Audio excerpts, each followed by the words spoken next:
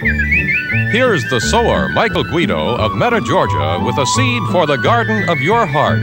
A gentleman left a rake and a hoe to be repaired.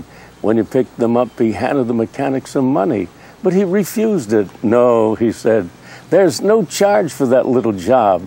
But the man insisted that he take the money.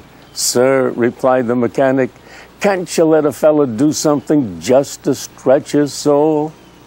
Have you done anything today to stretch your soul? Round about you are people with burdens that are heavy to bear, with problems that are difficult to solve, and needs that are hard to meet. Help them, and you will stretch your soul and bless them too. A seed from the sower has originated from the studios of the Guido Evangelistic Association, Meta, Georgia.